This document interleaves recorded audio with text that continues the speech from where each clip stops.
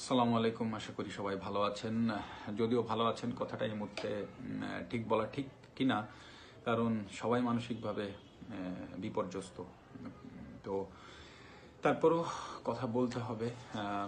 Corona virus আমরা সবাই জানি, অনেকেই কথা বলছি সোশ্যাল মিডিয়া, যেখানে যাবেন আপনারা দেখবেন যে করোনা ভাইরাস নিয়েই সবাই আতঙ্কিত, এবং আতঙ্কিত না হওয়ারও কোনো কারণ নাই। পৃথিবীর সমস্ত বড় বড় দেশগুলো এখন শারীরিক, মানসিক, সামাজিকভাবে বিপর্যস্ত। তারা কোনোভাবে ট্যাকেল দিতে পারছে না। এখন আমরা কি করণীয় উচিত, বা আমাদের কি করণীয়? কারণ আমরা আজকে যত বড় বড় দেশগুলো দেখছি যেভাবে ভেঙে পড়ছে, আমাদের দেশটা তো এমনিতেই ছোট, মানুষের সংখ্যা অনেক বেশি। আমাদের যদি এরকম ক্রাইসিস আসে, আল্লাহ না করুক, কি হতে পারে আমরা সবাই বুঝতে পারছি। তো এই মুহূর্তে করণীয় অনেক কিছু আছে, যেগুলো আমি মনে করি যে আমাদের সবারই করা উচিত। এক হচ্ছে যে আসলে ঘরে বসে আল্লাহকে ডাকা, 5 ওয়াক্ত নামাজ পড়া, এবং আল্লাহর কাছে ডাকা যে আল্লাহ আমাদেরকে রহমত করুন, আমাদের এই ধরনের দুর্যোগ থেকে আমাদেরকে সহযোগিতা করুন যেন না হয়, এবং সবাই যেন সুস্থ থাকে। এক সেকেন্ড জিনিস করণীয় যেগুলো আমাদের আছে, সেটা হচ্ছে অবশ্যই প্রবাসী ভাই বোনেরা যারা বিদেশে থাকেন, আসছেন দেশে, বা যারা বেড়াতে গিয়েছিলেন, দেশে থাকেন, বেড়াতে গিয়েছিলেন, আসছেন, আপনাদের কিন্তু অনেক কিছু করার আছে। প্রথম হচ্ছে নিয়ম কানুনগুলো অবশ্যই মেনে চলা।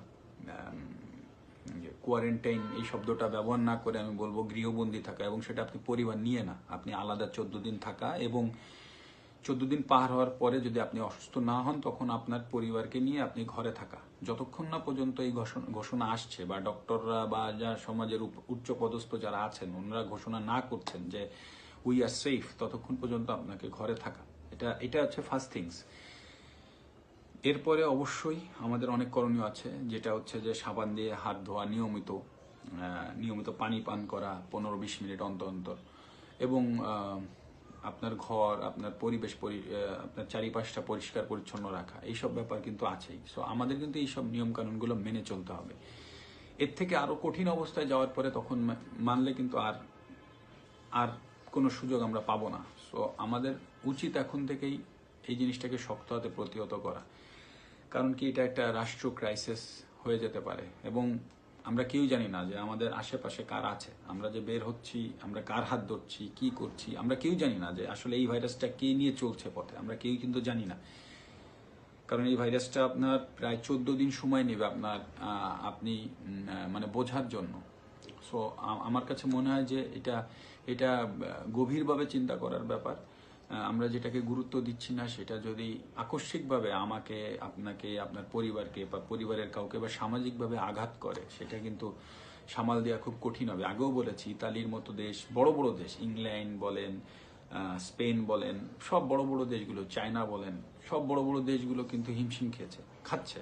তো সেখানে আমরা কতটুকু পারবো সেটা ভাবার সময় এসেছে, কারণ দেশটা অনেক ছোট, মানুষের সংখ্যা অনেক বেশি। তো এইখানে কিন্তু ভাবার সময় আছে। তো আমাদের যে করণীয় জিনিসগুলো আছে আমরা করি, এটা করা খুবই প্রয়োজন। একটা কথা মনে রাখবেন যে আপনার ঘরের ক্যাপ্টেন কিন্তু আপনি এখন নিজে।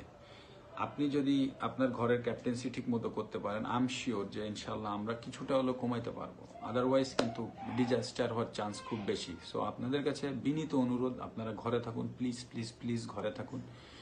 আপনি নিজে সুরক্ষিত থাকুন, আপনার পরিবারকে সুরক্ষিত রাখুন, আপনার সমাজকে সুরক্ষিত রাখুন। এটা আমার দায়িত্ব, আপনার দায়িত্ব, সবার দায়িত্ব। এই মুহূর্তে আমরা কোনোভাবেই অ্যাফোর্ড করতে পারি না বাইরে আসা, কোনোভাবেই অ্যাফোর্ড করতে পারি না বিনা কারণে ঘর থেকে বের হওয়া। আমরা সবাই বলি যে আমরা সময় পাই না আমাদের কাজের ব্যস্ততার কারণে পরিবারকে সময় দেওয়া। তো আপনি এখন সময় দেন, আপনার পরিবারকে সময় দেন।